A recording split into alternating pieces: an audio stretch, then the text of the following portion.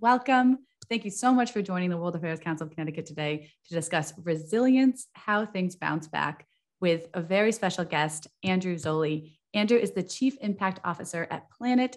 He is also the author of Resilience, How Things Bounce Back. You can find out more and check out the book at andrewzolli.com. It's fantastic. And I know that this is a topic we're all pretty interested in now more than ever. My name is Amanda, executive producer with the council. So today's structure will kick off with a conversation with Andrew Zolli and Megan Torrey, CEO of the World Affairs Council of Connecticut. We also have a special opportunity today. Towards the end of the event, we're going to have a community conversation around the topic of resilience with Andrew. So we'll let you know, I'll give you a heads up when we're about to get started. But at that point, we'll invite you all to join in the conversation. You're invited to turn on your microphones, turn on your cameras. We'll promote you to a panelist. You'll be part of the discussion. And we'll have a roundtable conversation about instances of resilience that you've seen this year in your community or in the world, instances of fragility, and we'll dive into that deeper later. So again, I've been talking too much. We have a lot to get to. So let's get started. I'll turn it over to you, Megan. Megan Torrey, CEO of the World Affairs Council. Thank you, Amanda, and welcome, Andrew. Thank you, everyone, for joining us for our season 3 premiere of State of the World. And we wanted to do something a little bit different today for our season 3 premiere. Many of you know that we started State of the World directly because of the pandemic, because we weren't together, because we were we still understood that providing the kind of globally focused content that focuses on critical global issues was important to you, our community. And so I couldn't think of a better way than to start season 3 talking about resilience, this concept that all of us have sort of never heard more about resilience than because of the pandemic, right? And what that actually means for us personally, for us as a community, for us as a nation, and especially at this time, for us as a world.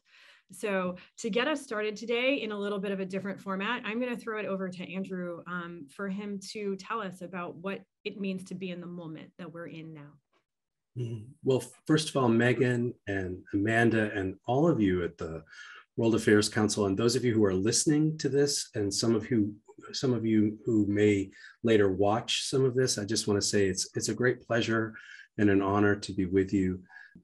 I'll just say a word or two, maybe of general introduction. I'm one of those people who has a broad and eclectic portfolio of things that I work on. Much of my work has been about strategic foresight in how we use the tools of new technologies and new approaches to better understanding the context of the world that we're in, and how we begin to think about kind of structural and systemic change in ways that allow us to absorb the kind of shocks and disruptions. I really think that in some ways, we're really shaped by the first full decade that we spend as an adult, when we're out on our own in our early lives. And for me, I'll share that decade was the 90s. And, if we reflect back on the 90s, with a little recession in the beginning of the decade, it was pretty go-go, right? We lived in a world where an age of American triumphalism, the Soviet Union was in decline, the internet was ascendant, we had people writing books with titles like The End of History, that we'd sort of worked out the basic structures of governance, that conflicts would be virtual and creative and commercial, not international, and not hot wars, but sort of creative wars for soft power. We spent a lot of time talking about that. And think about the decade that followed. The first decade of the 21st century is a decade that was bookended by profound disruption in the same zip code, both on Wall Street. We started the decade with 9/11, we ended with the global financial crisis, and sandwiched in between we had Iraq and Afghanistan and Katrina, and a general sense, this is to say nothing of climate change, biodiversity loss, these other forces, but this general sense that we were entering a period of a kind of blender of volatility, just the world that was where the forces of change and disruption were so profound that they that they swamped easily the kind of institutional apparatuses that we had established to contend with them. And so it was clear, I think, and has become much clearer in the decade that followed that first decade, that we have to move to a more sustainable place. And at the same time, engage in this hat trick of getting to a place that's more sustainable and being more resilient at the same time, because there will inevitably be connected shocks and disruptions. So I thought maybe just as a word or two, just to start us off, I'd actually like to show a couple of things. For those of you who are listening, I'll describe them as we go along so that you're not losing out. And I hope everyone here has a chance to see them. But that's going to require me to share my screen. So let me do that. You know, I really think that the purpose of organizations like the World Affairs Council are best reflected in my single favorite quote. It's by a famous physicist named John Wheeler, who was a contemporary of Albert Einstein, who famously said, "We shape the world by the questions we ask." And what seems to me great about this series and why I was so honored that Megan asked me to participate was because of the questions that you're asking here. And that's really terrific. I think asking the right questions is a moral act. It actually shapes and opens and forecloses certain things. So I want to start with this question that I think is essential to understanding these questions of resilience. And that's really where we are now. And I have a chance to ask that question and have conversations about it with senior governmental, military, institutional, philanthropic, intergovernmental, NGO, scientific partners all the time because of what I do in my day job, which we'll get to later. And if you just harmonize all the answers, you get something that looks a little like this, which for those of you who can't see this is a picture of Dorothy in the tornado. And you know, we're not in one regime of stability, nor are we in the next regime of stability. We're in a period of punctuated equilibrium where there's enormous disruption and accelerating and intensifying disruption. When people are confronted with that kind of disruption, they ask themselves basic questions. When we find ourselves institutionally and societally having skidded off the road, or if we find ourselves in enormously rocky seas, there are basic questions that get asked, like, where are we going? Societally, that question is being asked right now. And institutions have not had good answers. We have people who are saying, all is lost and fend for yourselves. We have people who say, keep going to the next point of equilibrium. And we have people who are going, hooray, the world is on fire. And, and right now, it's very hard to find the kind of conversational consensus. So we have folks who are working furiously to close that range of volatility, even as we have people who are working to exploit it. And in between, one thing that's essential to observe is that people who find themselves in a ditch who say the way forward, the way out of this ditch is to go forward. And people who find themselves in that same ditch in the same car who say the way to get out of this ditch is to go backwards are both expressing rational responses to finding themselves in a ditch. And in many ways, in our currently deeply sorted out and segregated society, we have communities and political parties and institutions that have separated themselves into groups that say the answer, I can see myself in the future, the answer is to move forward. And people say, I can't see my way through that future, the answer is to go backwards.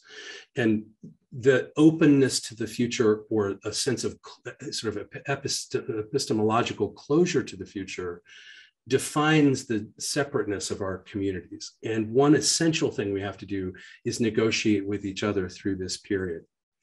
Now, one of the challenges I think we have is best expressed by one of my other favorite thoughts expressed by the noted thinker Stuart Brand, who said very famously, in our society, the fast-moving trends get all the attention, but it's actually the slow structural forces of change that actually have most of the power.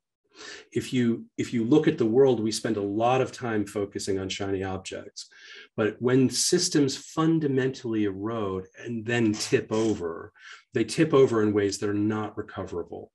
And so one of the sort of fundamental challenges is how we think and pay attention to changes that are not salient to us. We're really living in a time when the challenges we're confronting are bigger than our cognition. The data on what kinds of the kind of climate impacts, the rate of biodiversity loss, the interconnected impacts on human health and civilizational scale conflict are just hard to process. They're hard to process for us individually. It's hard to process institutionally. But we're also living, so, at a kind of biotic level, we are living through the earliest stages of what might be the sixth extinction, the sixth time in the 4.5 billion history of life on Earth when biodiversity has radically collapsed. The last time you might remember was the meteorite and the dinosaurs. If we were making that play as a school play again today, we would cast human beings in the role of the meteor. It's our impacts that are actually causing this rapid decline in biodiversity. It's hard to think about at the scale that it's happening. But it's also true that we're living through the second Renaissance. We're living through this massive explosion of technologies and capabilities, and that in itself is a challenge. It's hard to think about how to use our tools successfully. And the moral challenge in front of all of us is how we align the two and how we engage in the right kinds of institution building and the right kinds of deep social repair that will be needed so that we remind everyone that we are deeply and inextricably linked to each other. The last thing I'll just say, just to introduce the conversation on resilience, is what do we mean by being resilient? Now, people who write and think about resilience, who work on it in an applied context, they often will give you two kinds of answers. So one answer is the ability to continue your core purpose with integrity, regardless of disruption. So its ability to absorb shocks. And that emphasizes a kind of stability of systems view of the world. How do we just ensure that our systems are hardened sufficiently? The other view, and this is one that I actually tend to gravitate to, is in an era where we will inevitably be surprised. No one saw COVID coming 6 months beforehand. I mean, we had institutions, I should say, that's not true. We have people who were involved in pandemic surveillance, but nobody at the societal level was prepared for what became of that shock who are outside of those specialized communities. So we have to ask ourselves, how do we help ourselves and our communities, our organizations, our societies persist, recover, or even flourish amid disruption? And that represents an opportunity to introduce new kinds of verbs into society, new kinds of institutional structures into society. It requires us to think about risk, especially catastrophic or extreme risk, differently. And that's what we should be talking about today. And would love to explore any of these ideas. And maybe we'll dip back in to some visuals later when we talk about some of these new technologies. Oh, absolutely. Let's continue on a theme that you just sort of brought up, right? We talked about COVID and COVID being a shock in the ultimate sort of test of resilience. So where have we seen resilience? Are there specific cases that you can talk about, for better or for worse? In the context of COVID, I think, there are, resilience is an interesting term because it's sometimes described as a kind of interpersonal value. Well, that person's highly resilient. Sometimes we use it to describe an abstract aspect of a system, like the system was able to absorb shocks and disruptions. So it's important to say that there has been an immense amount of resilience demonstrated by everyone collectively. I mean, we have had people, and much of it, some of it unacknowledged. I mean, we had a lot of people during COVID who were declared essential, who candidly were not always treated as essential, but they made sure that everybody had enough food to eat. Now, there were people who were food insecure during COVID because of the disruptions, but the ability of those systems to rapidly mobilize, and this is one of the most important system dynamics of resilient systems, is their ability to sense and respond. So actually, it might be worth, Megan, just me describing one aspect of one of the most useful ways of thinking about it.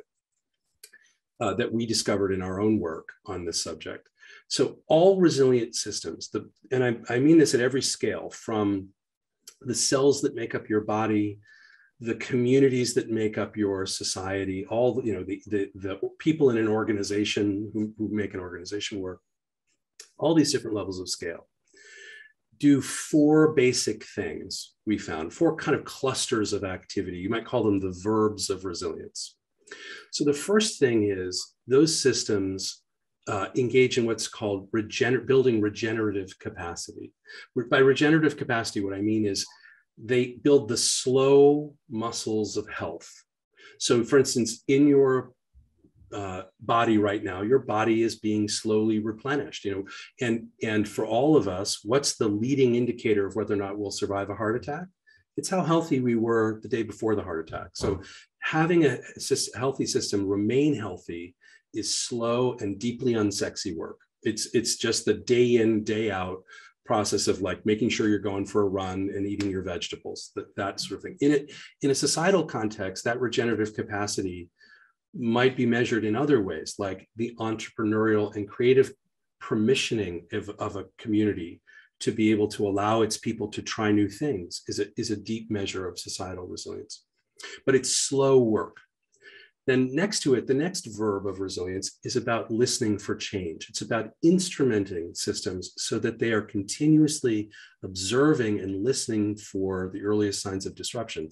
Not every disruption, not every earthquake pre-announces itself, but the very act of listening and looking is itself a form of regenerative capacity. And it's a very active process.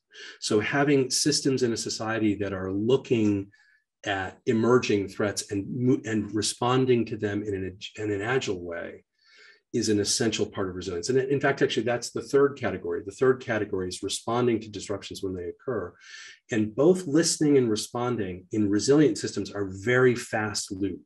That is, we're constantly listening, we're constantly adapting.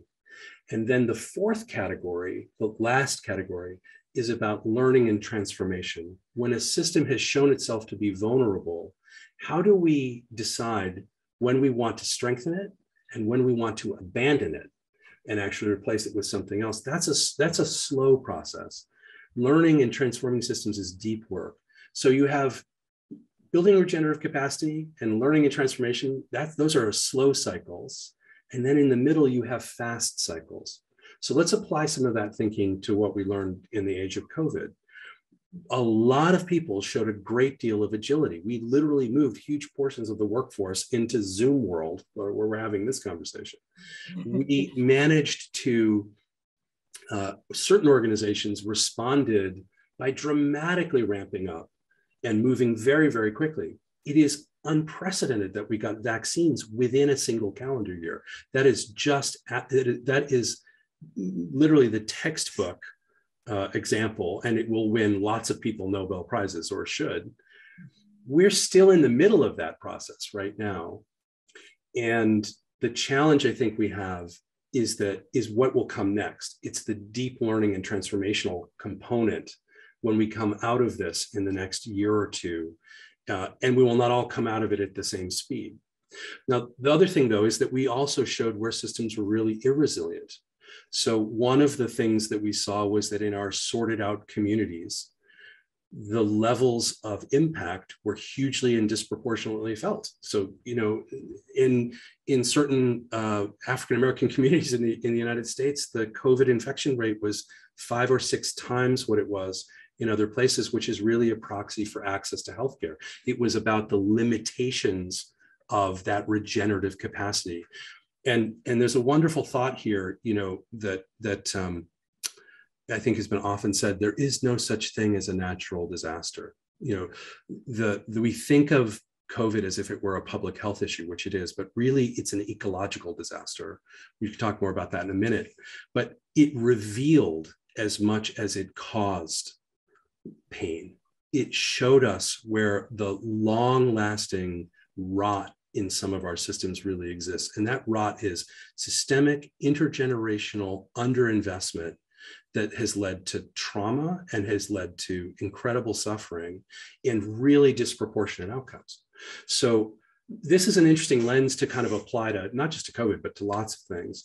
But I think we've seen resilience and irresilience in kind of equal measure during this. So perfect. I want to just, I want to move on to your work at Planet, but right before we do, I want to talk about how resilience relates to global affairs. And I know you have an answer about that. But I want to bring in an audience question. Globally, we've been faced with the degradation of democratic values and the rise of populism. Are you able to comment on this disruption in how to maintain resilience in the democratic process in either current or emerging democracies? Well, the assessment that is it is at the heart of that question is absolutely correct. I think political scientists and people working in international affairs cite the underlying structural reasons for the rise of populism and the erosion of democratic values around the world in many different places. I mean, it's not a trend that has a single cause. I think it has many causes, and it has different causes in different places. So I think we have to be careful not to overgeneralize. But having said that, now let me overgeneralize, which is to say that I think what we have concurrently is we have a world of extraordinary volatility and a world where the disruptions are not just related to things like climate. They're related to the role of technology in society, the ability for people to see themselves in the future, the issues of displacement, and institutions that were geared toward a different world, a world that moved at an intrinsically different pace. Many of those kinds of forces, combined with the advent of profound technologies of control. So you have a deeply uncertain future, a deeply anxious set of populaces around the world, the wrong kinds of institutions that are set up to solve essentially the last war's problems. And you have technologies of surveillance and control that allow for autocrats to follow the autocrat's playbook, but to use 21st century tools to do it. And so it's not surprising that we're seeing this kind of erosion. We're also seeing, it's one of the ways, I'll just talk about the technology piece of that. I think we're in there's a deep structural conflict that's going on.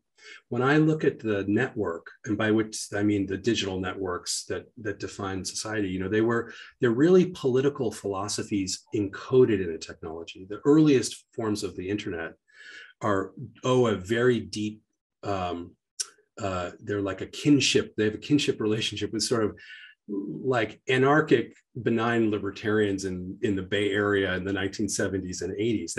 There's a reason why, to use the internet, you don't need to go to the DMV and get a license, but to drive a car, you do. And the reason is that there was this belief that if we empower the edge of society, that we will enable good things to happen, entrepreneurial and creative things to happen, and will enable bad things to happen. There'll be people who want to, spammers and terrorists, and people who want to sell us, shoddy pills for all kinds of things, and you name it. But that somehow the enablement of the edge would allow people to contend with that, and that it was good to diffuse power away from central authorities. Well, now we're in a debate. We're in a place where some of those central authorities have figured out how to use these tools. But if you look at conflicts, like look at what happened in Hong Kong, right? You're seeing radical self-organization using those technologies, fighting radical centralization using some of those very same technologies. And so this has become an interesting contested space. I'm not sure that ultimately anyone knows if one side or the other wins that war in the greatest sense of the conflict. So Andrew, I think that you have one of the most exciting and important jobs in the world. And I want, if you don't mind, can you tell us about your work at Planet and how you're using sort of space and space-based technology to its highest purpose? Well, thank you for the question. Yeah, this is a kind of an interesting split screen because we're talking about these big systemic forces of change on the one hand. And I mentioned that there are these new technologies coming that give us dramatic new capabilities. So let me start with what we're doing. So I'm the Chief Impact Officer of an organization called Planet. Planet is a breakthrough geospatial Earth observation organization. And I'll show you, for those of you who are watching, a few things about what we're doing in a moment, but let me just sort of start with the basic premise. So satellite technology, looking at the Earth, has historically been the provenance of two kinds of actors. Scientists who are interested in studying the whole Earth system and like understanding the climate system, not at the level, where they might take a picture of the Earth and every pixel in the picture is a kilometer wide. So they're just huge. They're trying to understand the whole system. So you have scientists at one end and you have spooks at the other, people who want to read the numbers on the side of the tank to understand from a nation state actor, from a defense and intelligence perspective, how to best prepare for conflicts or how to execute conflicts, or more generally, just how to understand what was going on. But the important thing about those instruments is that you had to know where to point them to begin with. You had to actually know ahead of time where the tanks were likely to be. So a group of young NASA engineers, and one of the challenges of both these satellite systems is they take hundreds of millions to billions of dollars to make, and they take decades to plan and build. And if you're an aerospace engineer, if you're lucky, you might get to work on a couple of them in your whole career. So a group of young NASA engineers who were working at NASA Ames decided to do something different. They went down to the equivalent of Best Buy at the time. They bought a stack of these things. I'm holding up my smartphone. They took their smartphone stack back to the lab, took the guts out of the phone and built a tiny little satellite that you could hold in the palm of your hand. And they secretly gave it to one of the astronauts who's headed to the International Space Station and asked her to throw it out the airlock when she got there to see how well your phone would do in space. And it turns out your phone does great in space if it's shielded correctly. And these things have a camera and a computer and a GPS and a radio, all the things that the big instruments have. And that, but in a tiny package, because we spent trillions of dollars to kind of shrink them down. And that led to a revolution in the design of satellites. So today, Planet has deployed hundreds of satellites in a giant ring around the Earth. And for those of you who are watching, I'll see if I can just share a view of my screen again. So what we do, if you can imagine that you make a fist, your hand is the Earth, it's spinning around sideways on a regular basis. This is on a daily basis. This is a group of satellites that spin over the North Pole, down over the equator, between the sun and the Earth, and then down over the South Pole and up over the dark side of the Earth. And as they do so, they act as a line scanner for the planet. So we see everywhere on the Earth every day at roughly 3 meters per pixel. That's not enough to read your newspaper, but it's enough to see every ship, every act of deforestation, every city, street, everywhere, every building that everyone, myself included, and you, Megan, too, and all the people listening, everywhere, every day. Now, again, we're not spying on people. We can't see people. We're not interested in people. But what we are interested in is, say, monitoring deforestation in the Amazon, finding the kinds of shifts that might likely lead to, say, a mass climate migration, the growth of every refugee camp. This is an essential and intrinsic tool for understanding change at the speed that the change is occurring. When aerospace engineers build satellites that orbit the Earth, they have to put special instruments on them that monitor the performance of the satellite faster than the satellite itself is moving or changing, so that they can always keep it in balance. Well, this data, when analyzed with the tools of artificial intelligence, has intrinsic signals to tell us about things like climate change, to tell us about sustainable and unsustainable practices, to help us hold each other to account, and essentially to become a kind of truth engine, an independent source of real transparent information. And this tool has, as you might imagine, profound consequences for international peace and security and defense and these kinds of issues. We believe very strongly in responsibly enabling a transparent planet. And we believe that that transparency, having independent sources of truth, actually reduces conflicts and de-intensifies them. When the original charter agreement, the space charter, the UN treaty that actually governs the use of space was created in the 1950s and 1960s, it was designed with that in mind. When the Americans and the Soviets were looking at each other, we had this idea that if we could see each other, that we could avoid unnecessary conflict, or worse, accidental conflict. So this is all about the peaceful use of space. And indeed, actually, the satellites, often satellites are named for birds of prey. So we name ours for birds of peace. They're called doves. And our goal is to democratize access to the Earth. And also, and I'll just end on this one idea, to build a kind of moral mirror for humanity.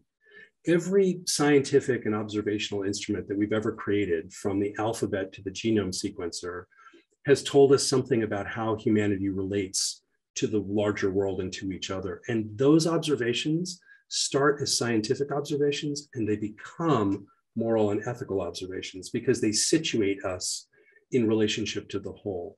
In the same way, these tools help us understand the effects that we're having on the planet. And I'll give you just one practical example of that. I'm going to show people on the screen here something you can't see if you're listening. This is a view of deforestation in the Amazon over a few months, sped up so that every frame, which is an image from one of our satellites, takes a slow phenomena that we don't see and speeds it up so that we can see it. And what you'll see on the left-hand side of the screen here, if you're watching, is you'll see this rapid explosion of deforestation. Now, the deforestation in the Amazon is a paragon moral, climate, environmental, biodiversity issue. It's a huge issue for the world. What you might not notice, though, if you're looking at this screen, on the left-hand side of the screen, right after the deforestation occurs, if you watch, you'll see these little spider webs appear. And those spider webs are the illegal roads that are put in before the next round of deforestation occurs. They're the leading indicator that tells us that something bad is about to happen. If we have the ability to observe that, we can interdict that deforestation just before it's about to happen. And that's exactly what people are beginning to do now with tools like this one. But this is, and again, I come from a world, I'll just share with everyone, where for a long time, we sort of celebrated the problems because we didn't have tools that were big enough to really drive solutions. But now we do. And that's the fascinating split screen moment we're in, where we're in a real planetary crisis, but we've got profound tools, the most profound tools we've ever had to work on them. I want you to sort of expand on that data, expand on how you're using all of those tools to, implement, maybe work with partners. But maybe you can do it in conjunction with COP26 happening, next week in Glasgow, and what might be happening, how, what they're going to be talking about, any predictions, but weave it into what Planet's doing and how you are working to make the world a better place. I could easily, we could have just spent the whole hour talking about this one question that you're asking, Megan. So I really appreciate it. In order for us to make it through the great transition to a more sustainable place, to limit the effects of greenhouse gas emissions, even just consider this. Earlier this year, the Biden administration put forward an incredibly ambitious goal for the country, which was to reduce our net carbon emissions to 50% below their 2005 rates by the end of the decade. Now, in order to fulfill that ambition, we have to do two things. The first one is we have to reinvent countless systems in energy and in transportation and in agriculture and land use and water. All of those things are implicated in systems that contribute significantly. Let me give you just a couple of examples. The most basic one I can give you is today, one of the most energy intensive things we make is ammonia. And that ammonia is really nitrogen fertilizer that we apply to crops. if we can figure out how to use the data to help farmers know when to apply it and to apply less of it without sacrificing their yields, something we know this data can do, we can reduce the amount of ammonia that has to be produced with hydrocarbons and has to be transported to the field and has to be applied to the field and then runs off, the fields in Iowa down the Mississippi and creates a dead zone the size of New Jersey in the Gulf of Mexico. So we have to do all kinds of activities that where we change these systems, and we have to do it immediately. But the other thing we have to do is have an observational capacity to tell us whether or not A, we're doing those things, and B, whether or not they're having their intended effect. And that's where systems like the one we built at Planet play a hugely important role, because they become the independent measurement, reporting, and verification system. In fact, actually, we have two, I think, directly relevant things that we see happening at the COP. One is we've been working with this group called Climate Trace. It's a coalition of technical organizations backed by Al Gore. And they take our satellite imagery and they use the same tools that Google uses to tell you whether a picture is of a cat or a dog, to monitor the operations of coal-fired power plants all over the world, like all of them. And they see when the plants are turned on and off. And then they use a special machine learning model to estimate how much emissions come out of those power plants. Well, that's data that's going to be directly relevant to measuring our progress against the Paris Agreement. And I think more generally, what I just say is this is a moment when the broad ambitions must give way to practical systems change. And you can't do that kind of practical systems change until you have lots of data and systems to produce it to tell you whether or not you're steering in the right way. And this unites an earlier part of our conversation with this part of the conversation, because one of the most important forms of glue in any resilient system is information. It's about the time value of that information, making it daily and high resolution and actionable. By being able to do that, we're actually able to help systems better navigate, to build the kind of navigational systems that we will collectively need. So we're working with governments all over the world to monitor deforestation. We're using this data to measure climate emissions. We're using it to help climate vulnerable countries document their vulnerabilities so that they can justify additional financing requests to help them become more climate resilient. We could go on and on, but let me just say one last thing about the COP. We are in the most important year, in the most important decade of our collective lives. Every single person on this call is living through this moment right now. We are all in it together. This is not, and let me just give you a precise explanation. Our colleagues at the Intergovernmental Panel on Climate Change produced 5 scenarios for the future of the climate. In 4 of those scenarios, really horrible things happen. In the worst of them, big chunks of the planet literally become uninhabitable to humans. And the amount of pain and suffering and loss is truly unconscionable. There is only one scenario in which we limit the worst effects of climate change, which will continue to intensify whether we are successful or not. And they all require us to act now. This is not next year, it's not in the next 3 to 5 years. We have to start in earnest collectively immediately. And that's why it's alarming that some countries like Brazil and China and India may not be sending their most senior governmental leaders to have a seat at the table because they're worried about being dinged for their lack of progress. So it's a very complicated and fraught moment. This meeting that's happening in Glasgow easily is the most important meeting happening anywhere on Earth this year, in my opinion. Let me follow that up with a question from my colleague in Orange County, Nasim. How can the U.S. use this knowledge to inform the public and foreign policy? Are you working with the White House? Are you working with Congress? We work. I can't comment on private conversations, but I can tell you that they are deep and ongoing. And this is the Biden administration. Obviously, you couldn't have a stronger contrast with the prior administration on this particular issue. but the Biden administration likes to talk about a whole of government approach, and we really need a whole of nation approach to these things. And I'll just say, there's one particular technology that we're developing right now that shows how we're going to do this work together. So I'm just going to show you, like, this is a real deal. This is actually what happened. So it's a really kind of a cool story. When Trump came to office, one of the things that his administration did was threaten to shut down all of the Earth observation and climate data collection. And the then governor of California, Jerry Brown, said famously, if the administration does that, we will build our own damn satellites. And our ears perked up. Hey, you know, we make those things, we should talk. So that led to this amazing collaboration between the state of California, the Jet Propulsion Laboratory, Planet, the Rocky Mountain Institute, and a group of NGOs, and a group of very high net worth philanthropists who've collectively put in well north of $100 million to build the first two of these new satellites called the Carbon Mapper satellites.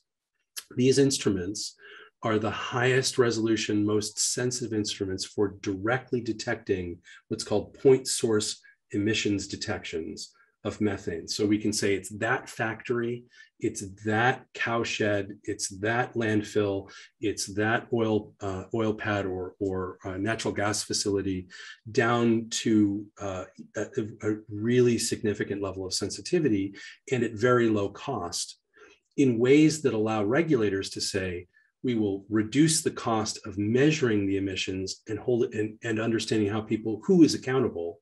And we will make the cost of ignoring those emissions and not fixing those leaks incredibly expensive. So what happens is you get new regulatory structures that are built on top of new technology structures. And the technology structures in turn are the consequence of collaborations between organizations in the federal government, the state government, the private sector, the not-for-profit sector, and the philanthropic sector will all come together. And that system, I think, really sets an example for how we all do it together. So just a quick question from John in the audience. The tools and the data capacities of monitoring are discussed, here as the benign terms. He wants to know, what about the potentials for malevolent ends? Absolutely. My favorite quote on this is from a folk singer. I'm probably going to date myself. Her name is Annie DeFranco. And she famously sang in one of her songs, "Every tool is a weapon if you hold it right." So there are a number of things that are implicated in that observation. The first one is that we have to take on a really significant ethical obligation of making sure we know who we're making these technologies available to. We want to democratize, but we also have to be careful to keep it out of the hands of bad actors. And I'm happy to say that while we are absolutely not perfect and on a journey like many organizations, we're coming of age as a technology organization after we've seen what can happen when technology organizations are not well governed in some cases, and where systems can be abused. So we are building in that ethical oversight very deeply from the beginning. Indeed, actually, it's kind of it'll be written into our bylaws as we become a public company. The other thing that we have to do is make sure that we have a proactive ethical obligation to disseminate these tools to the right kinds of actors. So for example, I sit on the global board of directors of Human Rights Watch, the international human rights organization. Human Rights Watch uses these technologies to document human rights abuses and to create the forensic data that will be used for prosecutions under the International Criminal Court, and countless other things that they do as well, along with countless other journalistic organizations, humanitarian organizations, human rights organizations. And the reason that does not excuse or give a pass if someone uses these tools in a malevolent way. What it does, however, is create a deterrence effect, because if you know that your behavior is being observed by people who know how to interpret it through this data, you may not take all the actions you might otherwise undertake. And we have direct evidence of that happening already in the world. So we want to build an ethical observation system. You know, my favorite metaphor for this is asked by the scientists who ask this basic question: why do bees and birds and fish and human beings flock together? Why do we come together in groups? You know, coming together in groups, if you have predators, is very dangerous, right? Because you get one big fish that swims through the swarm and all of a sudden gets a good meal. Well, the best reasoning as to why this occurs is because of what's called the many eyes hypothesis.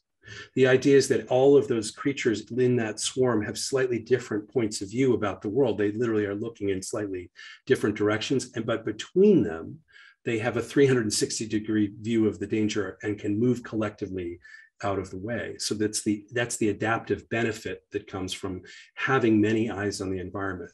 Likewise, we think that if you can put many eyes on the world together from many different institutional perspectives, then you can create an environment of increased safety. And that comes from collective transparency and collective access. So that's what we work on. So we're almost running out of time, but I want to give you an opportunity to close us out. You know, as you described the incredible work that you're doing, as you described the extreme urgency of the moment that we're in today, and knowing that, you know, all of us want to be, you know, to have an impact, right? Not to feel powerless in this world. I'm going to let you share your final thoughts with us, Andrew. Well, I think we're living through the Chinese curse of living in consequential times. You know, this is a time when we need to think differently, and we need to think about shifting relationally. It's also an age when we need new kinds of institutions. And it's sort of amazing to think that we have a UN Security Council, but we don't have a UN Climate Council, right? Or that the UN Security Council covers what it covers and doesn't cover what it doesn't cover. That's not to pick on the UN, that there might be an easy target, but rather to say just that we need institutional innovation. We need creativity. This is a time to get up off the couch and get going. And there is no scale at which our actions are irrelevant. So if your work is in your house, or if it's in your yard, or if it's in your neighborhood, or if it's in your community, it's equally relevant, because we need collective, inclusive stewardship of the planet now. We are all astronauts on this satellite together. We're co-piloting this satellite around the sun. And I would say to you that I retain in my bones, I'm a deeply optimistic person. That optimism is regularly challenged by the things that I have to look at. But I believe optimism is a moral choice, because of the possibilities for action that it uncovers.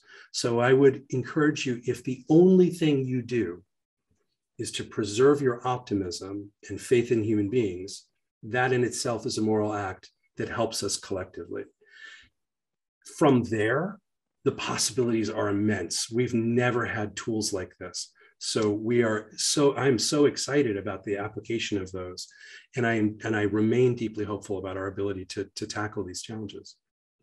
Andrew, thank you for joining us here today on State of the World. You've really set us up well for a season and given us a lot to think about. And I can't thank you enough for joining us today. My great pleasure. Thank you so much, Megan, and everyone at the World Affairs Council. And for those of you who joined us today and are listening in later, it's great to be here with you. And I look forward to seeing you online somewhere. Excellent. To echo Megan, Andrew, thank you so much for speaking with us today. Thank you, everybody, for joining us. And we just want to encourage you to go buy Andrew's book, Resilience: How Things Bounce Back.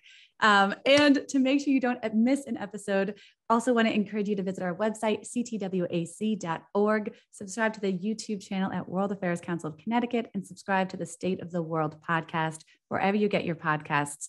Be sure to subscribe. You'll receive a notification when this episode is live and when all future conversations are posted. So one last plug, next week, if you'd like to join us, we'll be speaking with Chris George in conversation on the ongoing refugee policy debate here in the US and the refugee crisis in Afghanistan. So once again, thank you, Andrew. Thank you so much for sharing your expertise with us. We'll be watching the COP26 in Glasgow. And I just want to say thank you again, everyone. And until next time. Bye, everyone.